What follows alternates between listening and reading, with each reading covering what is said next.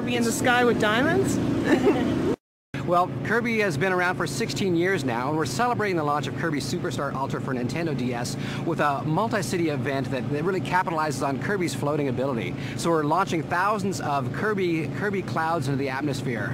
It's going to be a lot of fun. As you can see, these Kirby clouds are floating up into the air, and we're really introducing Kirby fans and new younger fans to the new Kirby game for Nintendo DS. Right now, we're at the Kirby Middle School in Birmingham, Alabama, but we're also at the historic Kirby Mill in Medford, New Jersey, the Kirby Gate Shopping Center in Memphis, Tennessee, and also Kirby Park in Kingston, PA. Of course, the characters are floating because it takes advantage of Kirby's floating abilities. It's one of the abilities that Kirby has in his games. Well, these clouds are called Flogos, and they're actually made up of soap and helium. So they're completely environmentally safe and really a lot of fun. He's adorable. He really is. He really is.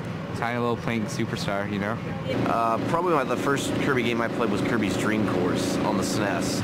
I kick his butt every single time. Just a really big fan of Kirby. He's one of my favorite video game characters. So Kirby Superstar Ultra for Nintendo DS coming out September 22nd. It's really a great game.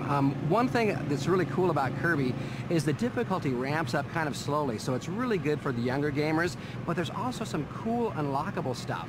You know, for the more core gamers, there's some challenging games in there, and also some really great touchscreen mini games that is exciting, you know, for the gamer or for the non-gamer as well. Well, I got the first game like a long time ago, back when it was on Game Boy, and you know, when it was still black and white, and you didn't know Kirby was pink yet. Yeah, Kirby Superstar Ultra coming out September 22nd for Nintendo DS.